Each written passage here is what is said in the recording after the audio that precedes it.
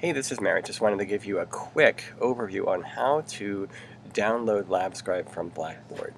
So I'm going to go to Blackboard. Under here, what you can see is that we have a bunch of different things. Here's your course of interest, which is 291. And then once you do that, what you're going to want to do is choose groups here.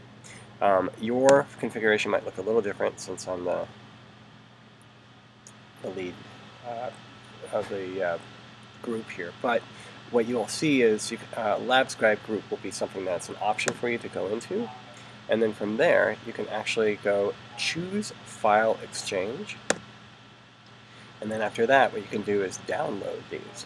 So for PCs, typically I right-click and then save and then open up that file on from my desktop on the PC. For a Mac, it seems to work pretty well for just actually clicking on it and downloading it.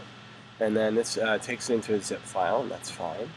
And then what you can do is you can expand that zip file and open it up, and then that'll open it into a new program. And then for Macs, it's pretty much you just open it up here, click on this, and then it's going to say you downloaded it from the web. Yes, that's fine. And then we can just kind of click on it. And then it's asking, oh, okay, well, you had no hardware detected when I tried to open it. Don't stress out. It just means that I haven't hooked up an iWorks box or anything like that. So that's no problem. And all I want to do is analysis.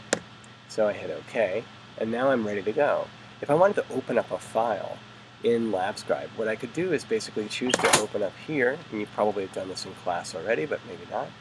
And then I have these things that I've downloaded from the web before, and then I can just click on and open that up, and it would give me the file that I want.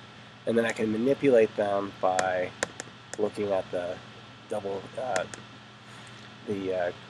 and using the display double time, or to half the display time, and then there's in between two cursors to kind of move around here and then analyze it using the cursors in V2 and V1.